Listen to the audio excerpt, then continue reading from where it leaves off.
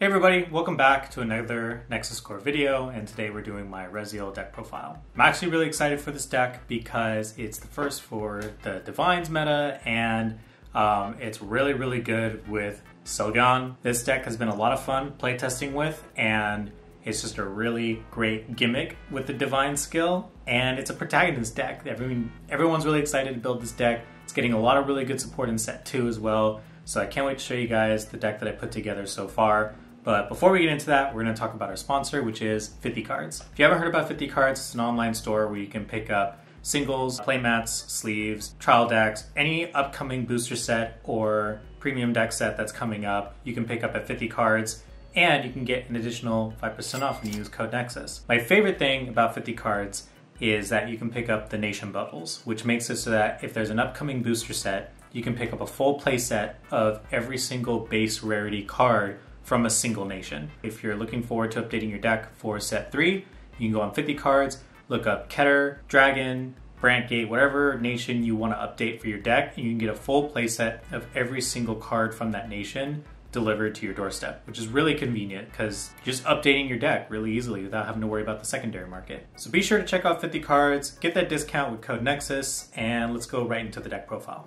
All right, jumping into the Rezael deck profile. Main thing we're going to start with first is obviously our ride deck, so we'll put the main deck off to the side. Our starter is, I would say from the trial deck, but it's actually from the booster set because the trial deck one unfortunately does not have a skill. Wings of Aspiration Soel is your typical starter, which is when rode upon, you draw a card if you're going second. Then we have Patrol of Gusts, Ventesta. When rode upon by Knight of Great Advance, Ascensior, call this to rear, Soul Charge 1. This is obviously the main ride line, but the Soul Charge does come in handy for cards like Nobia, which Soul Blast for power. It also has a rearguard skill, which is during your turn, if you have a grade 3 Vanguard with Rezael on its name, it gets 2k. So it does make a good 10k beater later when you ride a grade 3. So after you call this out, it's a good beater, good booster. So it's an extra rearguard. It's kind of like Forerunner, which is nice. Then our grade 2, Knight of Great Advance, Ascensior. When it is rode upon by a grade 3 card with Rezael on its name, choose a grade 2 from grade 2 or lower from drop, call to rear. This is really important because obviously we have really good rear guards that we discard from our, hand when we go into our ride deck.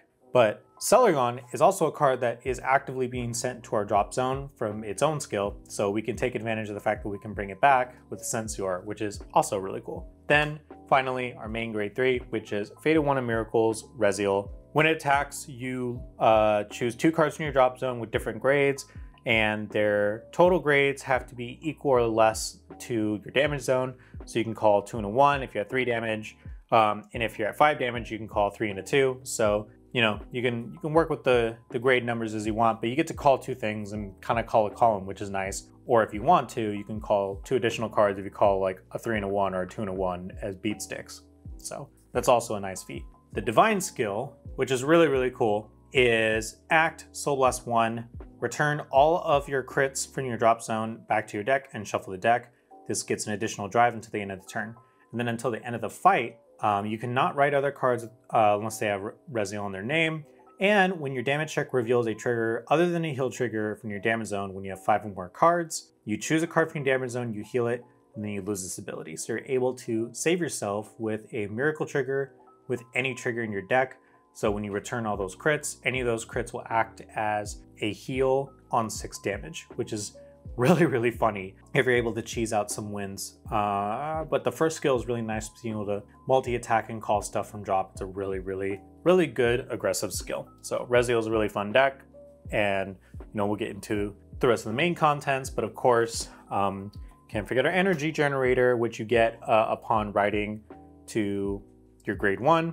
So the skill is when you ride, you put it into your crest zone, and then if you're going second, you get 3 energy, and then you may have up to 10 energy, and at the beginning of each ride phase, you get 3 energy. So energy is, what you can use to pay for costs for cards that have Energy Blast skills. Then you can also use Act, Energy Blast 7 to draw a card. So just in case your deck doesn't run any Energy Blasts, you can still at least use that for an extra draw, which is pretty nice. And what is a good way to keep track of energy? Well, you could use an energy tracker, or you could just use 10 energy cards to keep track of all of those markers every time you acquire energy and lose energy. So we'll see how this goes.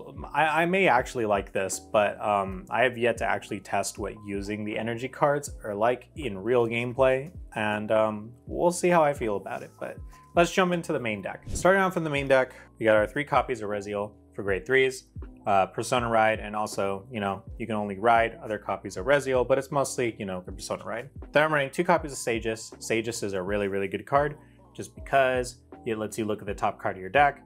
It gets an extra 10k power and shield anytime your opponent gets a damage trigger or a drive trigger. And then it has an additional effect where you can counterblast 1. If your opponent's Vanguard is 14k or greater, you can add your opponent's Vanguard's power to this unit's power, so it can't get over triggers, which is nice. And you can remove an over trigger from your drop zone to choose another rearguard to give it 15k, so it can, you know, make this bigger. But I mostly love it for the fact that it's additional shield, and when you swing, you can look at the top card of your deck and either put it to soul or leave the trigger on top. It's really nice if, you know, you're setting up for your Rezael turn and you swing with this last and you look at the top card of your deck and it's a trigger, you can just leave it there and be like, I know I'm healing out of this, so we're good. You know, any trigger is a heal. So I think Sages is really helpful for a lot of situations that work with Rezael's skill, so I like it a lot. And then I am running the 1 Gigantic Masher. Gigantic Masher is just really cool because it's a big old beater for the late game. When it's placed by the rearguard by the ability of your Vanguard with Rezael on its name, gets 15k. So if you Persona Road, 38k on its own, really big. This can get pretty scary. I was going to originally run 2, but I decided to drop down to 1. Just because I found myself wanting to use Sages more often just to like check for triggers as a call target. And also I really like calling other, you know, grade 2s for their skills. So, but this is still a really, really good card. So I do like this a lot. But that is the grade 3 lineup. We'll just go ahead and jump right into the grade 2s. But before I forget, lastly, for grade 3s, make some room, we do have 1 copy of Bracing Angel Ladder. So this is the card that is going to keep your board protected and, you know, let you keep a board. You can draw a card, put this to your soul. All your rearguards can't be chosen and they can't be put except to rearguard circle by your opponent's card effects. So the only thing you can do is be called, but they cannot be chosen or bound or anything like that. So it's good board protection, which is nice. I like it for the soul, I like for the draw. The protection does help just because you want to keep your board around. So I'm playing around with this card, we'll see how I feel, but you might want to go on a different Regali's piece, maybe Gratis Gradale for the Persona Ride, but I do like that this card helps with the soul, just in case I need it for that turn, so might as well run it. You can just run another Gigantic Masher. I think that's a really good substitute if you don't want to run Bracing Ladder, just for the space. So that can be a good substitute if you don't want to throw in the ladder. But that is it for the grade 3s. Now we're going to move on to grade 2s. Starting off for grade 2s, we're going to be running 4 copies of Nobia. So Nobia is a really, really good beat stick, and also it builds a board. When it's placed on rear, if you have a grade 3 of Vanguard Rezael, look at top 3, call 1 to rear, the rest go to the bottom of your deck. If it's during the battle phase, you can put it to your hand instead, the chosen card. So very Aglavale coded for sure.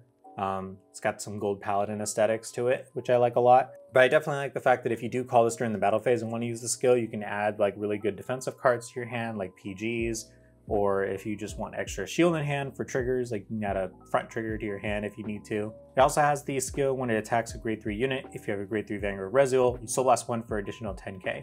So like 10k can come in clutch, so I do like to have a good amount of soul so that I can at least, pop off with that. So the extra soul that you get from the grade 2 line or the ride deck, the grade 1 actually does help with, being able to soul blast an extra card. So Nobia is really, really good. Definite 4 for the Rezael deck. Speaking of really, really good cards, we got 4 copies of Biscotti. Biscotti is those cards where they are able to be discarded from hand to draw a card if you counterblast 1 or Energy Blast 3. I'm calling them Biscotti clones because Biscotti is the best one of all of them in my personal opinion, but that's just me being biased with Kender Sanctuary. Its secondary effect, which all of the Biscotti clones have an effect based on their nation, but Biscotti's is like crazy good. When you Persona Ride, you can Counterblast 1 or Energy Blast 3. When placed, you can look at the top 3 cards of your deck, choose 1 from among them, put it on the top of your deck, and the rest go to the bottom of your deck. And if it's not during the battle phase, you can call it to rear instead of putting it at the top of your deck. So it allows you to Energy Blast 3, top 3 call something, the rest go to bottom, similar to Nobia. So it's a second Nobia for that, and you can use energy instead of a counterblast. But also you could use it during the battle phase to be able to look at the top 3, look for a trigger, and put it at the top of your deck. So looking at 3 cards and maybe seeing an over trigger and just leaving the over trigger on the top of your deck is kind of crazy. So Scotty is goated for that. And the fact that it's just when placed on rear, whether you know it's being called from the drop zone or not, so you can keep reusing Biscotti, and as long as you have enough energy to keep doing it, you know, you can keep going and going and going. So Biscotti goes crazy. It's crazy good. So I liked Biscotti so much that I decided to run the original Biscotti, which is Spyro Cutie Angel. So Spyro Cutie is similar where it can be discarded during the right phase to draw a card, except you pay a Soul Blast and you put this back into the deck instead. The second skill is when it's placed when you Persona Ride, you can counterblast 1, look at the top 2 cards of your deck, choose one, put it in your hand, and the other will go on the top or bottom of your deck. So I do like Spyro Cutie a lot because you can use that in the same way as Biscotti to check for triggers or add shield to your hand when you call it with Rezael when you Persona Ride. I think it's just a really good target, and if you don't have Biscotti in your hand when you're ditching for your ride phase, being able to use Spyro Cutie just to be able to help you, you know, draw some more cards is nice. It does use a Soul Blast, so you can't use it for Nobia, but we have plenty of soul to work with, so I think Spyro Cutie is really good. So I'm not doing like the order variant with Teeth Fail and all those other fun cards, but that's still a really good build to do. I'm just kind of starting off with this as a more generic, like not too order reliant build, and I'm liking it a lot, so we'll see how it goes. Speaking of orders, I am running 2 copies of this card, a Warrior's Rest, which is crazy good. When placed with Energy Blast 2, choose 2 of your units, and they get during the battle that this unit is boosted. This gets 10k, and then if you have 5 units, you draw a card. So it just adds an extra free 10k to 2 cards on your board, making them way bigger than they already are. We run a lot of grade 1s in this deck, so boosting things is going to be really easy to do. And then you just get a draw, so you kind of get its cost back because you lose a card, you pay 2 energy, and then you draw a card back, which is nice. And we fill the board really easily, so getting 5 units, so your Vanguard is a unit, so you only need 4 rear guards, super easy to do. So this card might bump up to 3 just because of how easy it is to pull off, but for now, just sticking with the 2. I might honestly drop a Spyro Cutie for another one of these just because of how good it is, but this is just what I've been playing around with and I like it a lot. So that is it for the grade 2s. Now we're going to move on to the good stuff, the grade 1s. Starting off, we got the card that makes this deck absolutely broken, Cerrgaon. So Cerrgaon is when it boosts if you have more rear guards than your opponent, or you played an order this turn. This gets 5k, and at the end of the battle, you can retire this unit. You look at the top 2 cards of your deck, choose one from among them, put it into your hand, and you put the rest at the bottom of your deck.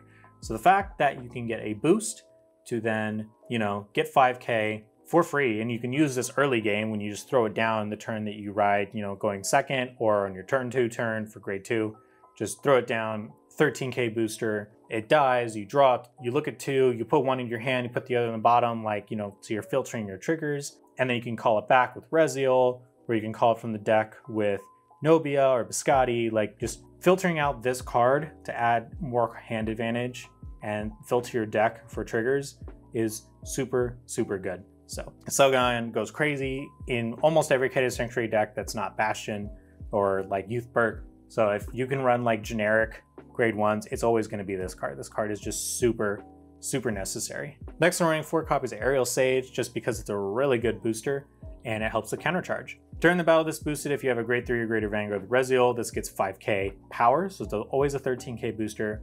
When this boosted grade 3 Vanguard with Rezael, you can discard a card from your hand to counter charge, and this unit also gets 2k, so it becomes a 15k booster for your Vanguard, and you're able to get counterblast back for, you know, Rezael's skill, Nobia's skill, Spyro Cutie. There's a lot of stuff that does counterblast, so being able to time it where you can boost. If you have all face down damage, counter charge 1, and then use Rezael's skill to counterblast. So you're always able to get off Rezael's skill no matter what, thanks to Aerial Sage. So really good card. Running 4 copies just to see more boosters, and it's just good to have on the board. But also it can be discard fodder if you need to, so that you can call it back to the rearguard circle if needed. Then I'm running 1 copy of Topaz. Topaz is a good generic card to run for shield, and you know, just because we have the space. When placed on rear of the Guardian Circle, you put 2 cards from your solar drop zone back into the ride deck face up. If it's placed on rear, you look at top 5, choose a unit grade less than or equal to your Vanguard and call it. And if it is not during your main phase, you have to call it as rest. But this is still really good just because you can call it during the main phase with Nobia or Biscotti. Look at top 5, call more things to your field. Or if you end up adding it to your hand with cards like Cerrgaon or Biscotti during the battle phase, it makes a really good 20k shield by itself. So I do like having Topaz for that situational card. Then for our Sentinels, we got our Elementaria and our 3 PGs, because that is just what we end up doing these days because of the meta, and we still have G units floating around. So Elementaria lets you PG for free if your opponent has triple drive, and then our regular PGs, this is the new artwork that came in Divine Set 1. So, but that is it for grade 1s, nothing crazy going on there. Main thing is that Aerial Sage and Cerrgaon are like your main go-tos for this deck. Triggers are also really simple. I'm running one Valnut. Valnut got reprinted in the first set for Fated Clash, so this is really nice to have as a reprint. So Valnut is better than Armor Tanoa, in my opinion, even though you do run grade 3 rearguards, is because you can multi-attack and your calling stood things anyways. So I do like the fact that you can make multiple attacks thanks to Valnut. So, and also it's still really good if you have no rear guards during your first drive check. If you do get an OT, draw a card, call something, at least maybe you can call out a really good beater and then swing with it for a really big amount. So, or you can call things like a Sages just because it's being called by a guard effect, even though you're at grade 1 or 2, and start looking at your deck for triggers and filling your soul. So I do like Valnut for multiple scenarios. Triggers are pretty basic. We got our 4-Blade Feather because it's just a crit with the skill, but you can get away with vanillas. I honestly never use this skill to fill the soul, but if for whatever reason I really need soul, I can at least, call a Blade Feather from my drop zone with Rezael's skill, and then, it's still a booster. So if I only have 2 damage, I can call a 0 and a 2, use this as a boost, so it hits for 13 or 23, depending on triggers, and then afterwards move to soul, give something 2k, and I have extra soul. So it actually can come in handy, but it's nothing crazy. Then vanilla crits, we got the 4 from the trial deck. I really like this artwork a lot, so I did decide to pick up the trial deck, honestly, for these cards, which are pretty cute. Then I'm running 3 front. Front triggers are good in this deck because you're constantly setting up a board during the battle phase, and Rezael is the only thing rested in your front row typically, so being able to get a front trigger off is nice. This is the one where it gets an extra 5 shield. I really like the fronts just because you can add cards to your hand during your battle phase. So thanks to cards like Cerrgaon and Biscotti. So I like the extra shield. And then lastly is our heal triggers. I'm not doing anything crazy with the heals. I'm just running the generic 15k vanilla heals. If you want to run the heals with the skills, I recommend the one where if your opponent's unit attacks 2 or more times, it gets an extra 15 shield. Only reason is because Dominate is still a thing, but I'm still playing around and people are running different decks. So, I'm just sticking with the heals for now. And that is it for the main deck. So thank you guys for sticking around this far. I guess I'll go ahead and kind of show what a little combo will look like so you get an idea of how this deck flows. All right, so we got our funky little hand here, and we got our grade 2 turn, so we're about to ride into our grade 3 Rezael, and I'll kind of show you guys, what the basic gameplay will look like. For this, let's just say we went up to 3 damage, right? So now we have some Counterblast to work with, and we're going to be able to do some really funky plays. So we're going to start with acquiring 3 energy because it's the beginning of our ride phase, so we'll go up to 6, and we'll start by discarding a card. So we'll ride to Rezael. Using Ascensior skill, since we rode, we can call a grade 2 or lower to our rearguard circle. So then we can use Nobia's skill on place, but also we're going to result Biscotti. I'm just going to do that now before I forget, so we can Energy Blast 3 to draw a card. Could make a difference with our Nobia plays. No, not really. So now we can use Nobia's skill, kind of blast, look at top 3. That's really good. Now we got our Aerial Sage. Our OT goes to the bottom, but that's fine. We'll just shuffle later. So now we can actually start kind of calling a board. I'm probably going to call over the Ventesta. So I'm going to call Cerrgaon and Aerial Sage. So we got our 13k boosters. Cerrgaon is going to be live because we have a full board. Most likely we're going to have more than our opponent. And then since we have it, I can use a Warrior's Rest to Energy Blast 2 to choose 2 of my units, and they get, when they're boosted, they get an extra 10k. So this is going to be something that's going to make my front row attacks even bigger. So that's going to be really nice for that turn. And of course I get to draw a card to make up for it. So immediately starting off going into our battle phase, this is 20 by itself. So 33 as our first swing. Again, we didn't Persona Ride because we just rode to grade 3. So 33, they're probably going to end up taking it. Then we can Cerrgaon. It dies. We look at the top 2. We can add an Aerial Sage to our hand, and then we put this to bottom to keep our triggers in our deck. We swing. Maybe we'll use this skill for Aerial Sage, but you know, we don't really need to right now.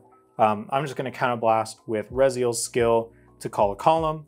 And look at that. You know what we can do? We can just call a 2 and a 1 since we have 3 damage. And now Cerrgaon is back on the board again for that additional boost. So our Vanguard's going to attack and our opponent's going to decide to guard or not. So we get our Twin Drive, another Cerrgaon, a front trigger, which is really nice. This Nobi has still got that 10k from a while ago. So we're going to swing with the weaker column. We still have a bigger board, so this is going to die off. We're going to look at the top 2. A PG is really good, so I'm going to add the PG to my hand. And then the Nobi is going to swing.